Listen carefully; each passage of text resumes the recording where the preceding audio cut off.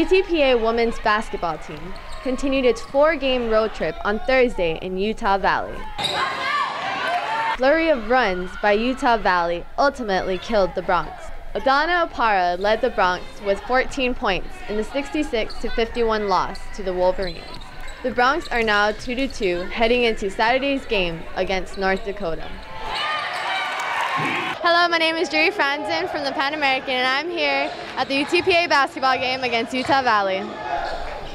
On Thursday, the Bronc men's UTPA basketball team continued Great West Conference play as they welcomed conference-leading Utah Valley.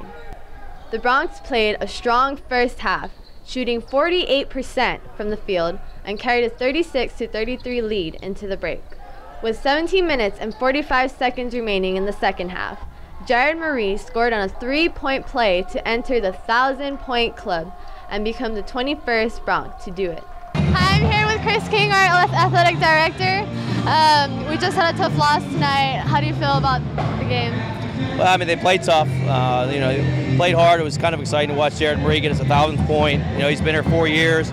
He's a stellar student athlete, and so we're proud of him. Hi, I'm here with Jared Maree. The game just ended. It was a pretty tough loss. How did you feel about the game? It was a tough game. We played hard. We gave it all we had, but we came up short at the end. Yeah, you guys were up for most of the game, and do you feel like the team just kind of got too comfortable and relaxed? A little bit. We kind of got away from things that we do. We didn't play hard as we did in the first half, so we have a game Saturday, and if we play hard, we should hopefully get the win Saturday, so we'll just look forward to that. All right.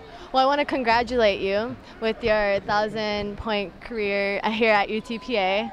How do you feel about the accomplishment? It's a great accomplishment. I couldn't do it without my teammates and my coaches. I want to thank my family, thank God, the training staff for keeping me healthy through the 4 years. And like I said, it's a great accomplishment, and I couldn't do it without everybody here. Well, thank you very much for the interview. Again, congratulations. It's a great accomplishment. Thank you. Ultimately, Utah Valley prevailed 77-69 and dropped the Bronc to 2-2 in conference play. For the Pan American, this is Juri Franzen.